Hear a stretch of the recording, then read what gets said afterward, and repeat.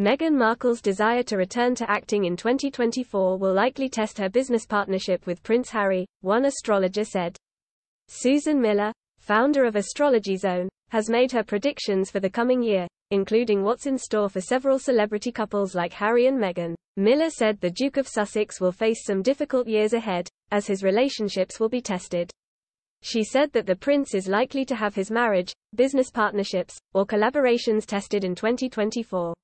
She believes Harry will miss his old life in London as an active royal, while Meghan will crave a return to acting. Miller said to DailyMail.com, "I think of Harry in a bucolic, beautiful setting.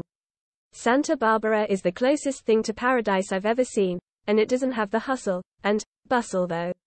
It's gorgeous, but he used to have 20 detail men following him around, and all the things he was doing.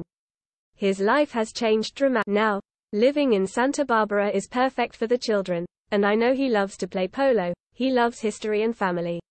Miller said she thinks the couple will encounter issues next year as they each try to navigate their professional lives. She said, "I think Harry is going to miss London, and I don't know how they're going to figure that out. I think it's great when the kids are little, because, of course, they need places to play, and just be kids, and they're gonna have the privacy there. But Meghan wants to go back to acting. I don't think the Netflix business plan of creating movies is the way it's going to go. I think she will go back to work. I also think they may need a constant supply of money because they've sort of told all the family secrets, they don't have any more to tell. I think we all know too much. It's an odd situation."